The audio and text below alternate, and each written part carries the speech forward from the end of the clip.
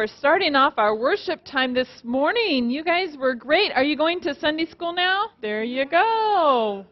Watch the steps going out. Follow the leader. There you go. Now, there are announcements listed in the bulletin. This way, this way. There you go. I love you. There you go. Watch where you're going. All right. Come back tonight at 6 o'clock because we have the Jews for Jesus coming back, and they're coming to explain about the fall feast and how the Jewish fall feast, how they tie into the Christian faith. So come back tonight at 6 o'clock. Also want to let you know that we're continuing to raise funds for the Honduras team. And so today's the last day to order your T-shirt. We still are going to be selling stock. So if you'd like to invest in the team, please, any donation is acceptable for stock. And we will be doing a couple more fundraisers here. We're selling a 31 tote coming up that will only be sold during the month of November. And also we have a Culver's night, October 20th. So if you can come and eat at Culver's, that will help benefit us. Yeah, Culver's is a great place to eat. So there you go. And Amy has an announcement this morning. Good morning. Good morning. In about 2 weeks, we have our annual pumpkin patch party. And so, as always, we're looking for donations of individually wrapped candy and cakes and cupcakes and cookies for the cakewalk, as well as people to come help us set up on Friday night about 6:30, as well as the tear down about 4 o'clock on Saturday after the program. So if you are available, please let me know. You can email me or just jump at me after church. We'd love to have you. Thanks. Jump at you. Wow. Yeah. That'd be great. All right. Linda's here. Hi, I'm Linda Kuhn, and I'm here today to invite you to an all-church book club. All church. Men, women, young people, everyone. You may remember a few weeks ago, it was brought to your attention that the UMW, United Methodist Women, focus for 2014 has been, from the national level to local level, human trafficking and domestic violence, neither of which are pleasant topics, but ones that we are trying to raise awareness for. So the book club is being sponsored by UMW, and I will be leading your group. Our first book is about human trafficking. It was written from the point of view of a 13-year-old girl. And this is the book. It's called Sold. It's by Patricia McCormick. We will be meeting on Monday, November 10, from 6:30 to 8 o'clock in the gathering area. And it's my hope that there will be so many of us come that will be in this setting, in the sanctuary. So you're to read the whole book. It's not a book study, but the whole book. Come that night, November 10, and we'll meet here at the church. Be ready to share your opinions, your insights, and discoveries. Thanks so much. Thank you. You can probably find that at the library, or you can purchase it at a bookstore. If you need some help with that, let me know, and I can help you find that book. So everybody's invited to participate in that. We have another group that's going to help get us ready for worship.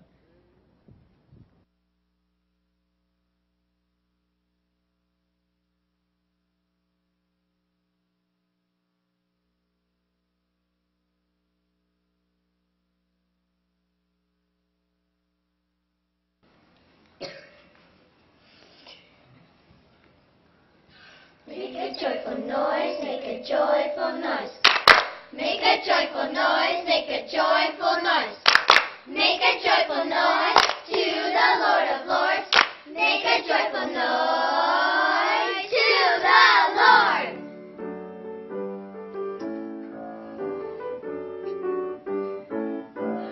Make a joyful noise to the Lord. Enter his gates with glorious praise. Make a joyful noise to the Lord. Worship the Lord and be glad. Sing a new song to the Lord. Fill the earth with hymns of praise.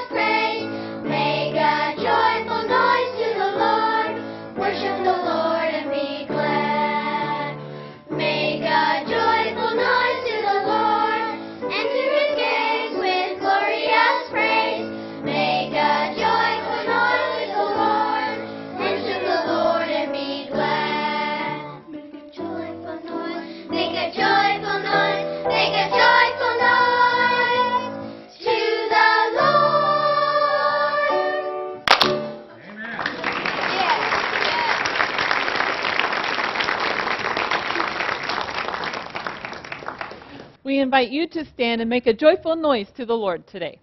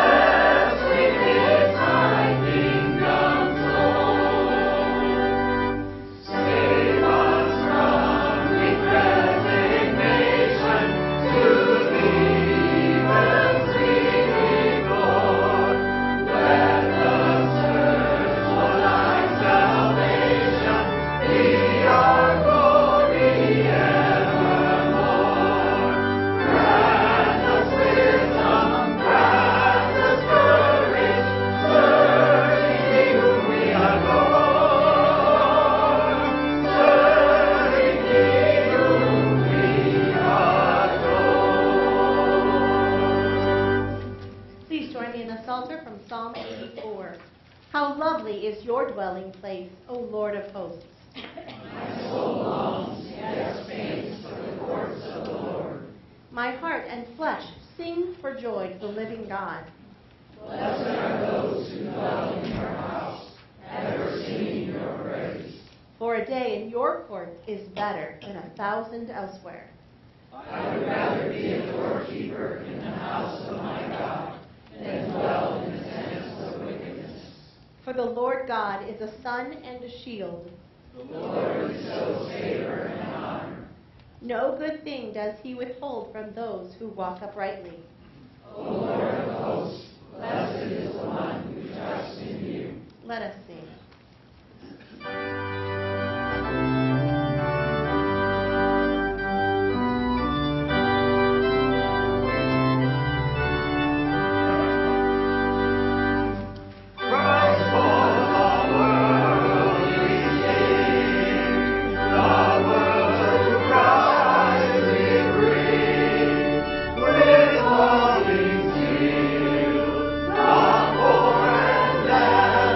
Born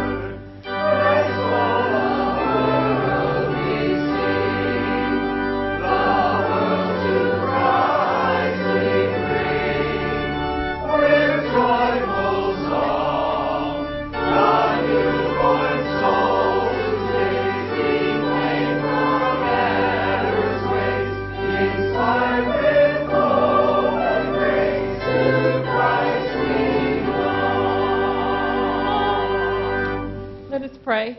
Lord, we ask that your Spirit would be here amongst us in this time of worship, and that our hearts may be focused on you. In Christ we pray. Amen. You may be seated.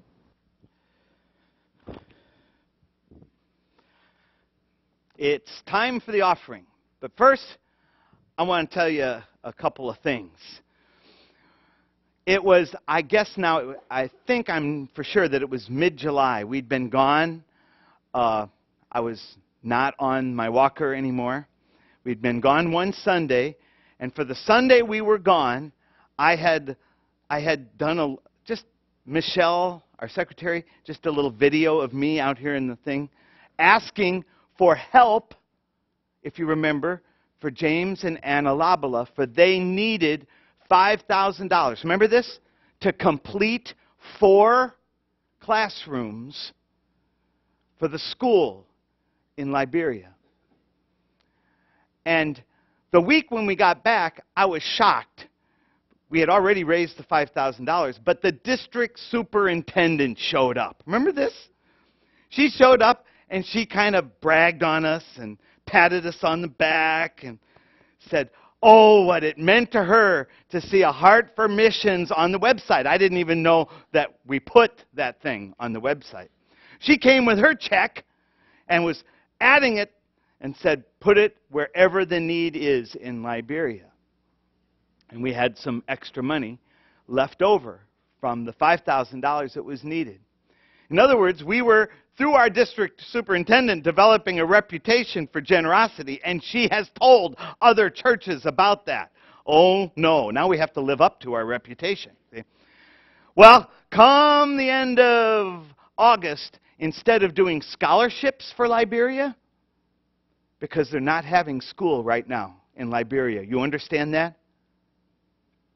They're fighting Ebola. We gathered together another $4,000 and added it to $1,400 from our brothers and sisters at the Carlock Mennonite Church. You know who pastors there? Some of Pastor Paul pastors there.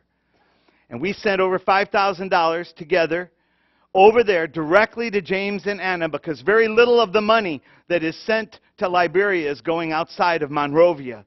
And we got that much money to them in the northern part of Liberia, where the need and the help is so great. The need is great and the help is needed. We're gaining a reputation for generosity. I got one more thing to tell you. We, as of this week, we are officially under $500,000 in what we owe on this building. Is that a happy thing? And now the closer we get, it's even better than that, because our finance committee has a policy of keeping $125,000 in the bank as a minimum in case, of issues and troubles. And so we actually, if we just gave them all the money we had in our building fund, we'd be way under $400,000, and I just think that's a God thing. I wanted to brag a little bit on you and on your generosity and on your giving hearts and giving spirits. And I know that if we're gaining a reputation for generosity, did you see the name of the sermon for today? It says, finding a way to live up to your reputation. Well, let's give today in such a way that we live up to our reputation for generosity. Lord, come. Bless this offering. Bless those that gather it. Bless those who will receive benefit from it in terms of ministry and outreach. And, oh Lord, bless the generous givers. In Christ's name, amen.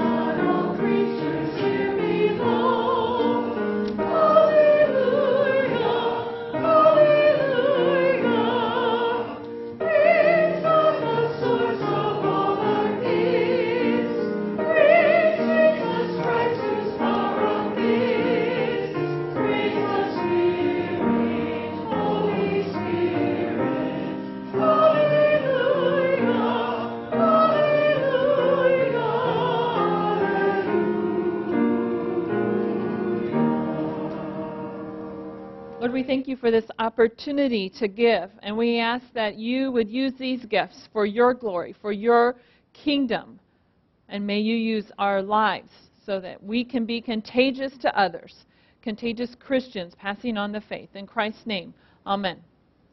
You may be seated.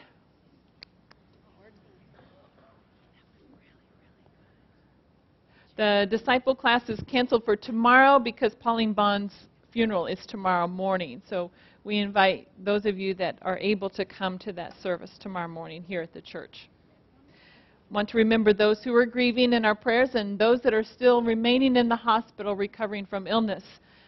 Let's turn to God in time of silent prayer.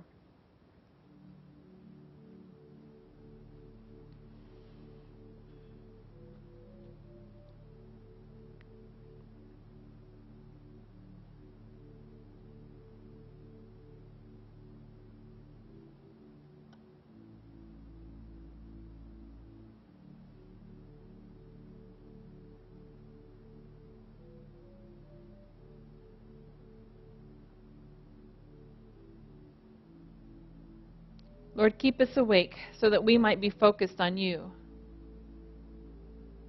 so that we might see the plan that you have for us, for our lives, for our church, for our world. A plan of love and peace. A plan of faith and sharing on our faith in Jesus Christ, our Lord and Savior. Jesus, come into our hearts. Not just in this time of worship, but come into our hearts so that every day we are living for you. Keep us awake, watching out, looking for opportunities to share the love that we have for you, opportunities to serve you. Lord, we want to do your will. We really do. But there are times when we fall short. We sin. We turn our backs when we shouldn't. We look the other way when we need to see. Lord, help us not to sin, but to be awake and alive in you, to be focused so that we can endure, so that we can be persistent, so that we can live for you. Lord, we give you thanks that you hear our prayers, not just here but everywhere and in any place. We lift up to you those that are grieving, and we ask that you would walk along beside them, hold their hand, help them out.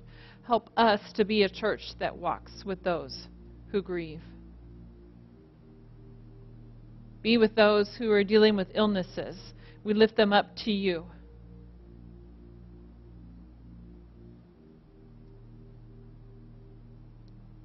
May your healing hand be upon them. Bring them wholeness.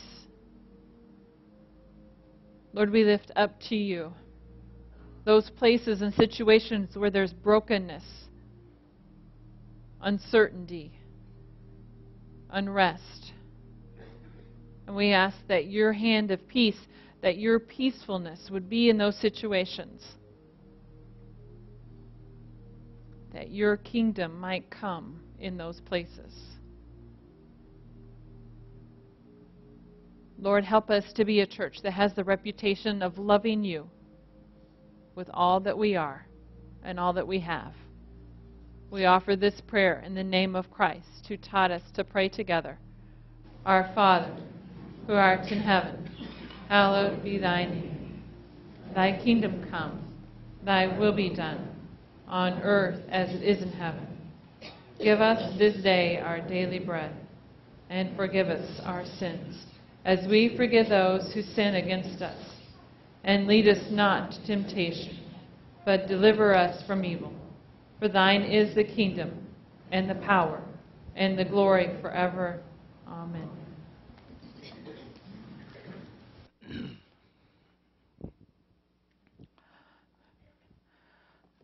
before we dig into the Word, I want to do two things. I want to invite you guys to sign up now for a men's retreat that's November 1st and 2nd. We're going to Menno Haven. It's a beautiful place. And we'll be there from early Saturday morning to mid-afternoon on Sunday. You can read about it if you find, there are brochures on the counter over here and a sign-up sheet where the script table is in the back of the gym. But please, consider it. I believe it'll be 2 days well spent. Now, also before we dig into the Word, I want to quote a repeated phrase from these 7 letters. Can you show us some pictures of a certain young man?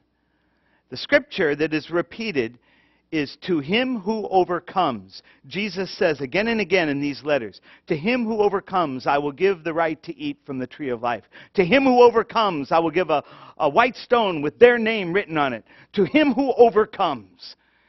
Overcoming is a theme, and it takes perseverance to overcome. So I've asked this week if Robert Jones, would come on up. Come on up, Robert. And he's going to share a little bit about what it was like to do the Iron Man thing. I don't know the name of it. The Iron Man thing he did midsummer during July, and how that fits with his faith and his Christian life. So this is Rob Jones. And at the end, I have to warn him ahead of time. At the end, we're going to show you a video of him crossing the finish line. But maybe you IT people will understand this. We couldn't show it straight up. You'll be seeing it tilted. So we'll all have to lean sideways. But it's really fun to see. So when Rob gets there, we'll cheer him on too. Pastor Gary asked me to speak today about perseverance and how it relates to an experience I had this past summer. For those who may not know, I participated in an ultra-endurance event this past summer called an Ironman triathlon.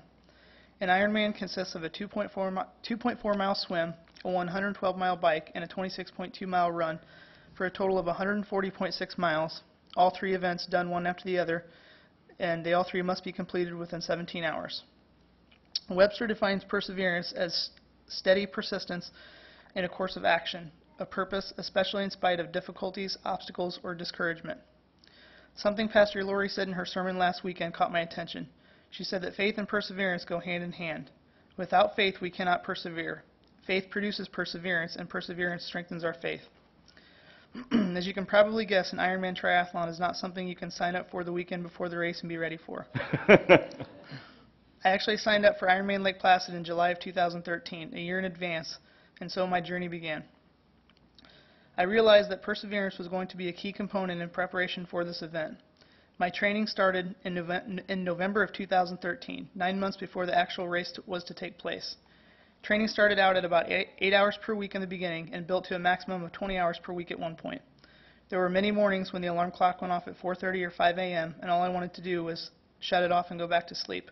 But for 9 months I got up and trained, having faith that if I persevered, God would help me cross that finish line on July 27th, 2014.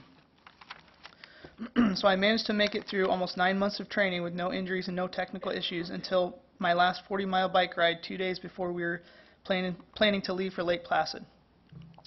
When I returned home from my bike ride, as I was cleaning and inspecting my bike, I realized I had a big patch on my tire that was missing the rubber and cord was exposed. To make a long story short, I ended up getting my tire repaired while in Lake Placid, only to have my other tire ruined while out on a training ride in Lake Placid.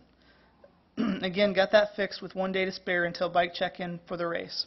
But as you can probably imagine, I had a lot of doubts and negative thoughts in my head prior to the race.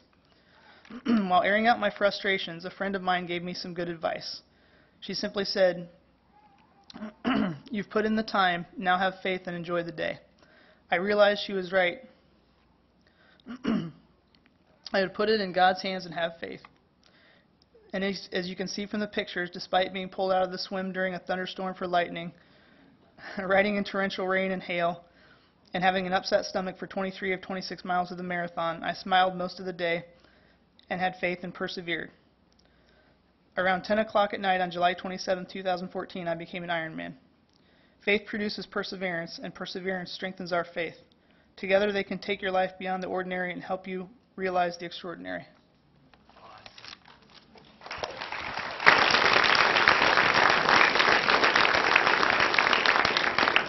Okay, here it comes. It's coming.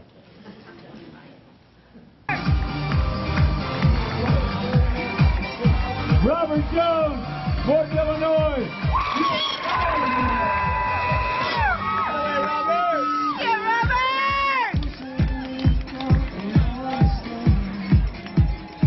His son Colin told me the girl who screamed was his sister-in-law. That's awesome, wasn't it?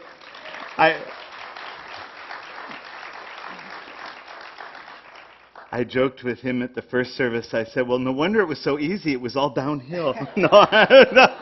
He said, I wish. Bless you. Thanks for sharing. Thank you. Robert, God bless you. Awesome and wonderful. To him who overcomes, I will give the right to eat from the tree of life. What a good picture of perseverance that is for us. In today's passage of Scripture, the word that kept leaping up off the page to me is the word reputation. Find a way to live up to your reputation. And if you do, and if your reputation is good, because if you can also live up to your bad reputation, right? But if you're living up to a good reputation, you become the best possible advertisement for Christianity. Reputations. The internet is so all-encompassing, and a reputation is so important that companies and individuals are willing to spend millions of dollars to fix, preserve, and protect their reputations. When I Googled reputation fix, I found hundreds of internet companies vying for the privilege of cleaning up my online reputation, preserving my good name. Here's a sampling of their names. I thought these were creative. ReputationSentry.com, IntegrityDefender.com, ReviewBoost.com, ReputationFix.com, and there was also separate companies called ReputationFixer.com and RepFixers.com. Or how about this one? Lifehacker.com. That's sort of the negative view of it all. Or DefendMyName.com. Or ReputationChamp.com. Or this is much more subdued, OnlineRepManagement.com. Though this astounded me, maybe it shouldn't have. Because the Bible says a reputation is super important. You know where it says that. It says it when it speaks of a person's good name. For a good name is synonymous with one's reputation. In Ecclesiastes 7:1, it says, a good name is better than precious ointment or costly ointment. In Proverbs 21:22, verse 1, it says, a good name is to be chosen rather than great riches. Now, I checked how much some of those reputation fixers would cost me, and it was a pretty penny. The idea is something like this. You got a good name over here, and you got a pile of money over here. Which would you rather have? According to Solomon, you'd rather have tell me now, a good name. A good name. Whether you're speaking for your company or whether you're speaking for you as an individual, a good name is worth a whole bunch. And that's why people across the World Wide Web are voting with their dollars. Buy me a good name. There's just a couple of little problems with this. Maybe you've already guessed where I'm going. The problem with these online reputation fixers are two. They are primarily cosmetic. They'll fix your website, They'll fix what people see when they Google you or your company, but they won't fix you or your company. The other problem is that online reputation fixers are only helpful if the bad press you've been getting is unjustified. If the bad press was justified, then before you get a reputation fix, you need to fix you. You need to fix your business, your corporation. You can't defend integrity.com until you've got some integrity to defend. So in the fifth of Jesus' letters to the 7 churches of Asia, he speaks to the one that met in the city of Sardis, and he tells them to live up to their reputation. Their reputation doesn't need management or fixing or boosting. Their reputation is great. Around the Christian world, they saw, knew, and had heard of the church in Sardis. Now, if they could only find a way to live up to their reputation. Hear the word of the Lord. Revelation 3, verses 1 through 6. And to the angel of the church in Sardis write, the words of him who has the 7 spirits of God and the 7 stars. I know your works. You have a reputation of being alive, but you are dead. Wake up and strengthen what remains and is about to die. For I have not found your works complete in the sight of my God. Remember then what you received and heard. Keep it and repent. If you do not wake up, I will come like a thief, and you will not know at what hour I will come against you. Yet you have still a few names in Sardis, people who have not soiled their garments, and they will walk with me in white, for they are worthy. The one who conquers, the one who overcomes, will be clothed thus in white garments. And I will never blot his name out of the book of life. I will confess his name before my Father and before his angels.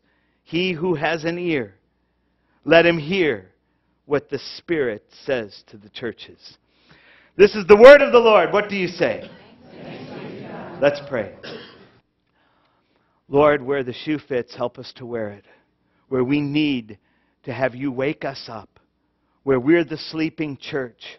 Where we're near unto death, Lord, teach us, guide us, wake us from our reverie, that we might live up to the good parts of our reputations. Humble us, Lord, open us up, ears, eyes, and hearts, that we might be made new, more like you, more effective for you. More contagious Christians than ever before. In Jesus' name we pray. Amen? Some do call the church in Sardis the sleeping church. That's kind of like the moniker that you'd put over the door. Because Jesus instructs them to wake up. So if he says, wake up, my goodness, they must be sleeping. This fits the idea of contagious Christianity. For who wakes up on a Sunday morning and says to themselves, let's go to that church that's asleep. You know, the one that's near death. The one that's slumbering instead of serving. Let's go there. If we could find a way to wake up the sleeping church, we will go a long way toward rediscovering what contagious Christianity is all about. What does the sleeping church look like? Let's sort of diagnose the problems. I know your works. You have a reputation of being alive, but you are dead. Jesus begins in this letter. The sleeping church has these qualities. It thinks its best days are in the past. It thinks its best days are in the past. If you look at the map, you'll see where Sardis was. 600 years, I did say was.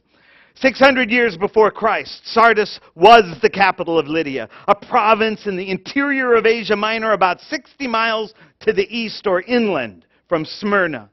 Like Pergamum, it was built on a mountaintop. It was dominated by pagan temples and one of the ancient world's most important cities. But here's a picture of present-day Sardis. I love... Not much left, is there? Ruins. Ruins.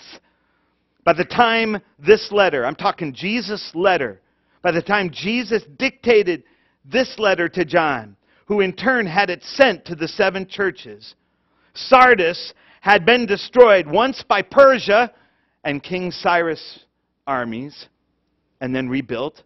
Then again by Greece and Alexander the Great's armies, and then rebuilt. And finally, just 60 years earlier, 60 years before the revelation was given to John, Sardis had been destroyed by a monumental earthquake and hadn't quite built itself up again.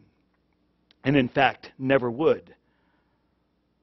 It may be that if the city itself were living in its past glory, maybe the church of Jesus Christ that met within that city also was living in its past glory. Because you know, the church can pick up the sins of the culture around it. The church, you know, is not growing. Not if you take even all the growing churches and all the dying churches in America and put them together. The church of Jesus Christ in America is not growing. Where is the church of Jesus Christ growing? It's growing in places where they don't have clean water to drink. It's growing in places where they're fighting the Ebola virus. It's growing in Africa, in Central America, and in some of the hardest places of the world to be a Christian. That's where it's growing. I guarantee you that when the Christians meet for worship, when they're able to in Africa, they're not thinking about their past glory days. They're thinking about the present.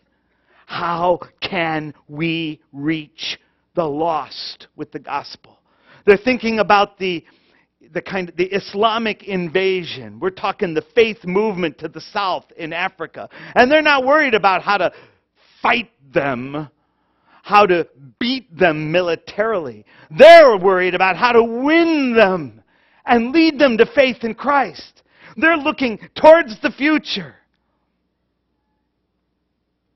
A sleeping church is a church that thinks its best days are in the past. But a living church is saying, Lord, how can we make disciples for Jesus Christ, for the transformation of the world today and in the days ahead? Another characteristic of the sleeping church is that it simply takes too much pride in its reputation. One dangerous thing that I didn't say about a reputation for faithfulness is that that is the reputation, can itself become a replacement for faithfulness. As wonderful as a good reputation can be, it turns sour when we turn it into an idol. It's kind of like the grape juice in the walk-in refrigerator here in our church. We've got bottles of it, and every once in a while I'll go in to pour the grape juice for communion. It's going to become the blood of Christ for us, in a spiritual way, right? And I'll unscrew the lid on that grape juice, and I'll go, whoo! This grape juice has become Mogan David all of a sudden. Woo!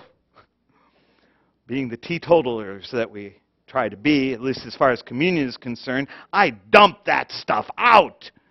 Rinse it out, put the container in the recycle bin, and get a fresh bottle. It's not unlike what our Lord does. If the Lord smells the idolatry of trusting our reputation more than we trust Him. Our Lord, the Scripture says, may come to us. And the image is, remove our lampstand from its place and go find another bottle where the grape juice is good. A sleeping church takes too much pride in its reputation, turns sour, and must be thrown away. A sleeping church also is a church that has become thoroughly secularized. In other words, if an objective observer looked at the Christless world and the church within it,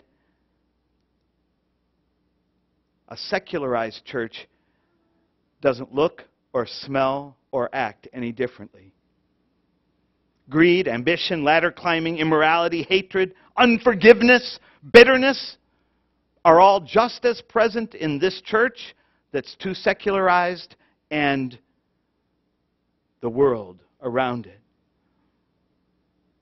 Studies consistently show this to be true for the church in North America. The church in North America might as well not exist. This is what these studies say, because the same amounts of sin and pride and idolatry and sexual immorality exist within the church as outside of the church. The sleeping church has become thoroughly secularized. Another aspect of the sleeping church is that it simply doesn't know how close it is to death. It doesn't get it. There are 7 lampstands mentioned in Jesus' letter to the church in Ephesus. There are 7 stars mentioned in this letter to the church in Sardis. What are these lampstands and stars? Well, the last verse of Revelation chapter 1 tells us, as for the mystery of the 7 stars that you saw in my right hand, and the 7 golden lampstands, the 7 stars are the angels, the messengers of the 7 churches, either actual angels or actual messengers who were sent with these letters. And the 7 lampstands are the 7 churches themselves. How close was Sardis' star, that is their angel, to removing Sardis' lampstand from its place? Jesus says they were close. So what does he say? What does Jesus say as a way to help a sleeping church to wake up?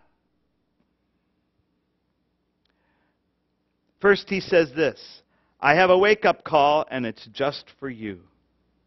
You notice these letters are individualized. No 2 of these churches are identical.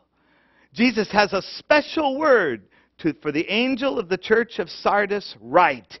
And these specific things are what God, through Christ, wants to say to that church. Don't you wonder? Don't you wonder if Jesus were going to dictate a letter to our angel? The angel of the church of Morton United Methodist Church? Don't you wonder what that angel would say to us? What God would say to us in that personalized letter? Or maybe God wouldn't write just our church. Maybe Jesus would compose a letter to all the churches in Morton. Maybe the first thing on Jesus' list would be, why are you meeting in so many different places? Why aren't you one? Why do you fuss and fight? Why do you put each other down?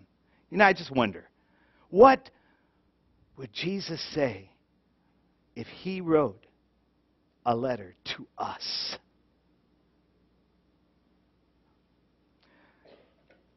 What Jesus says to the sleeping church of Sardis is, I have a wake-up call, and it's tailored just for you. Then he says, you cannot live on past works and reputation. If you try to, the past becomes your idol.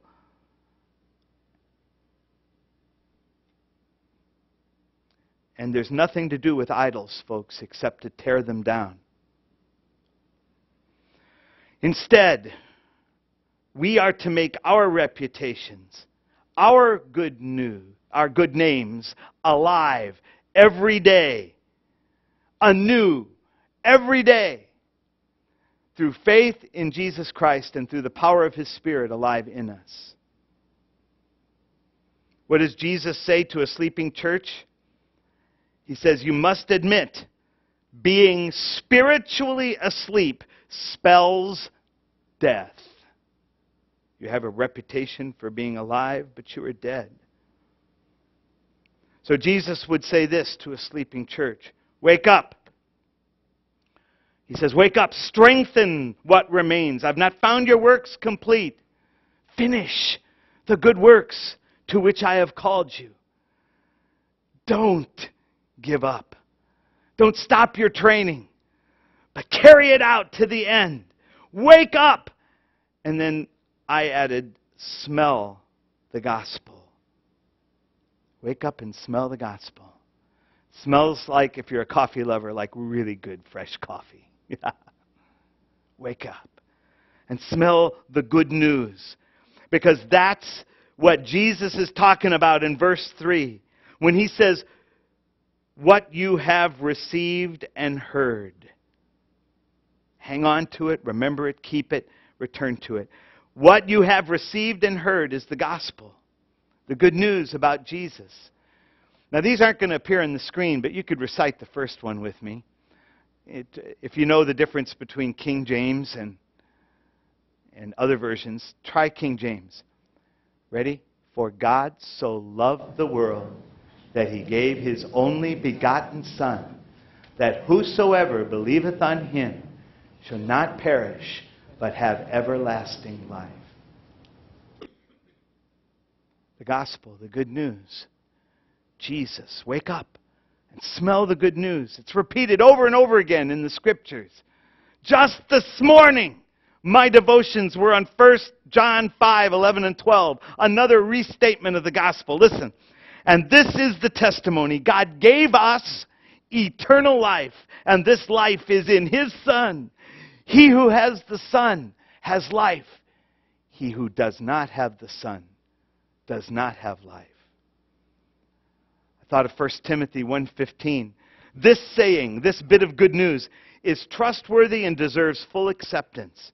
Christ Jesus came into the world to save sinners.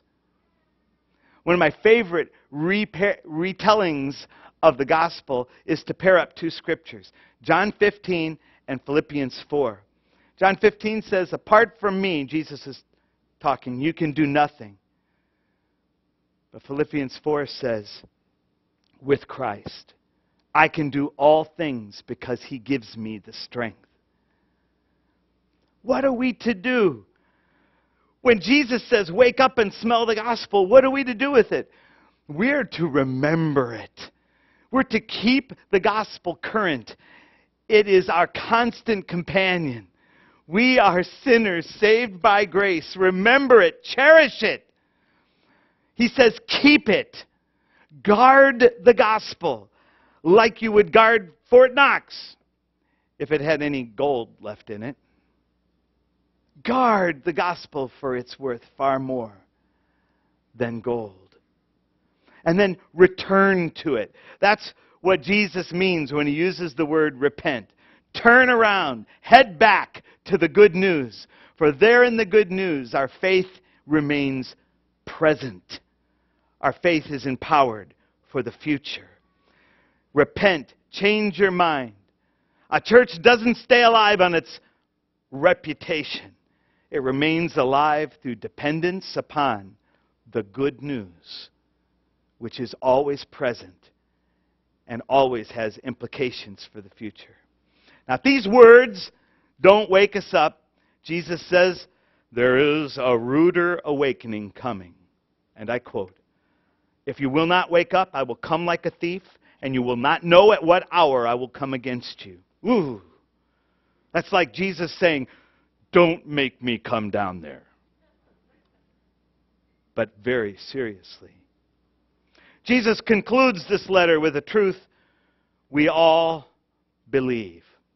I hope we do anyway. Don't you believe that even the worst of churches, even the deadest of churches, even the sleepiest of churches still have faithful members inside of them? And it's those faithful ones that form the remnant, the pool of energy and new life, a source of hope and a place to start for God's reviving, refreshing Spirit. Here's how he says it. Yet you have still a few names in Sardis, people who have not soiled their garments, and they will walk with me in white, for they are worthy. Jesus says this to them because the contagious church depends upon contagious Christians. The contagious church depends on each one within it. So Christ's call to all of us is his call to each of us. And that led me to a memory. I was doing my devotions and I was writing down the date for today, which is, everybody knows, October. So what did I think of when I thought of that date? If you're old enough to remember, because we don't celebrate it much anymore. Columbus Day. Columbus Day. And thinking about Columbus Day reminded me of something, a reference my grandfather made to Christopher Columbus often. It happened at the place where I wanted to be at family reunions so desperately. I would kibitz. I would sit at the corner of the table where my grandpa and my great-uncles were playing cards. Sometimes it was pinochle, but more often it was euchre. Euchre. Now, if you don't know the rules to euchre, this may not make sense to you, but if you don't, just look it up. Google it, it'll tell you what. Euchre is this great game. You use half a deck, and you're in partner with who's ever across the table from you. And I would wait for this because I loved it when my grandpa would say it, and he'd say it every time. Because if he had a really good hand, he would take a deep breath and he'd say, well, Columbus took a chance. I'm going alone. See, you can actually go alone in euchre and let your partner rest. And he'd say, Columbus took a chance. I'm going alone. And then I had the joy, because he was rarely wrong, of watching him slap those cards on the table, skirpalat, like that. And he'd make a good noise with each one. And he'd gather in those 5 tricks, and he'd win the hand. Ooh, it was so much fun. I want to tell you about a chance that I encourage you to take. I'm not going to kid myself. I'm not thinking that every one of you here is either a Christian or a dynamite Christian, but I want you to consider this. Pascal made this statement about the chance he would encourage you to take. He said, this all may be true or it may not be true, this gospel stuff. The gospel stuff may be true or it may not be true. If it's not true and you live your life as though it is, what have you lost? Not much. But if the gospel, the good news about Jesus, is true, if it is true, and you did not live your life by the gospel, then you've lost everything. It's called Pascal's wager. I encourage you, go all in for the gospel. Try him. Try it. Try the good news on. Live it. Whether it's taking a step of faith for the first time, or whether it's taking that extra plunge so that we and you won't be a sleeping church, but a living church. One of my favorite songs for allowing us that opportunity is one Jane said I could play with her. It's called When It's All Been Said and Done. I want you to think about Pascal's wager and go ahead and in poker terminology, go all in with Jesus today. Let's stand and sing.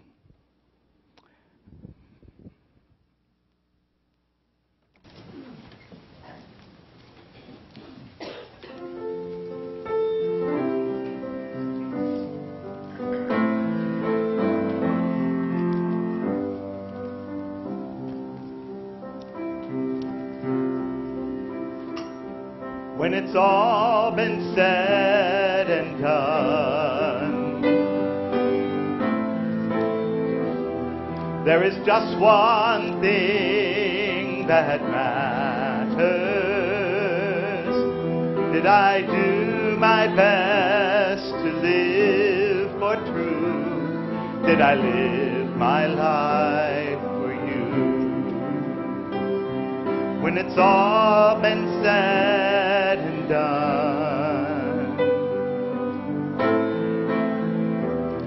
all my treasures will mean nothing.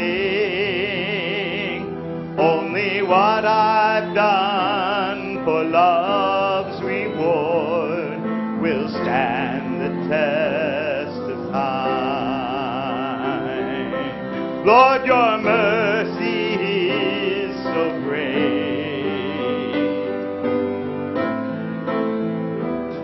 that you look beyond our weakness and find pure as gold in miry clay, making sinners into saints. I will always sing, I will always sing your praise,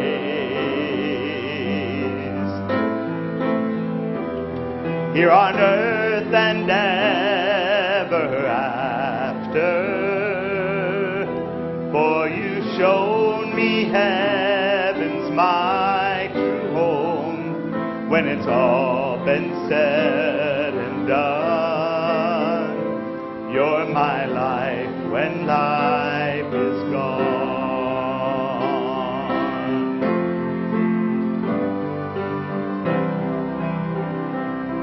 When it's all been said and done,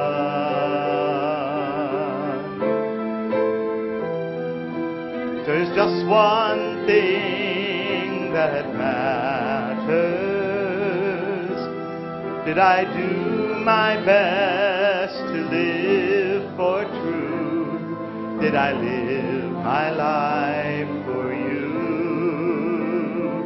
Lord, I live my life for you.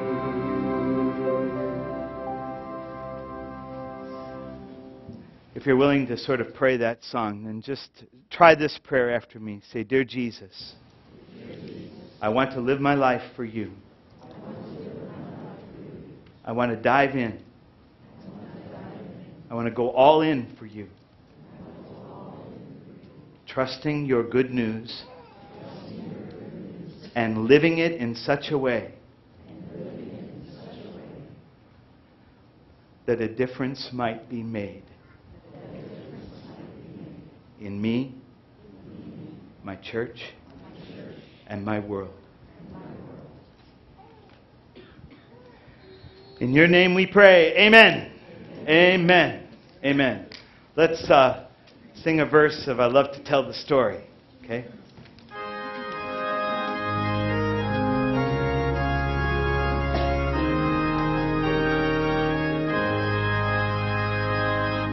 I love to tell the story of unseen things above, of Jesus and His glory, of Jesus and His love.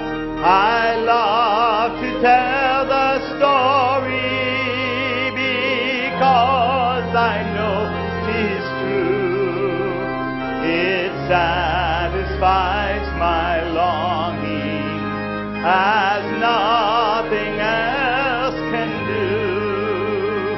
I love to tell the story, 'twill be my theme in glory, to tell the old story of Jesus and His love.